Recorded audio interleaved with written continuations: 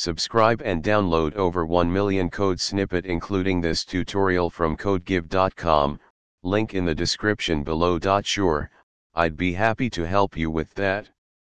Detectron2 is a powerful library for object detection and segmentation tasks. Here's a step-by-step tutorial on how to install Detectron2 on Ubuntu using pip. Make sure you have Python and pip installed on your system before proceeding. Before installing Detectron2, you need to install some dependencies. Run the following commands in your terminal. Detectron2 is built on PyTorch. Install it using the following command. Detectron2 uses the COCO dataset format. Install the COCO API with. Now, you can install Detectron2 using pip. Run the following commands. This command will install the appropriate version of Detectron2 based on your CUDA version, CU111, and PyTorch version, Torch 1.9.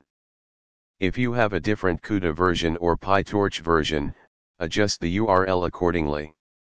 To verify that Detectron2 is installed correctly, create a Python script or use an interactive Python shell and run the following code.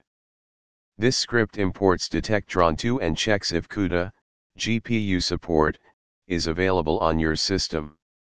That's it. You've successfully installed Detectron2 on Ubuntu using pip. You can now use Detectron2 for various computer vision tasks, such as object detection and instance segmentation. Note: make sure your GPU drivers are properly installed and compatible with the CUDA version used by PyTorch and Detectron2 for optimal performance. If you encounter any issues, refer to the official Detectron2 documentation for troubleshooting, Detectron2 GitHub. ChatGPT.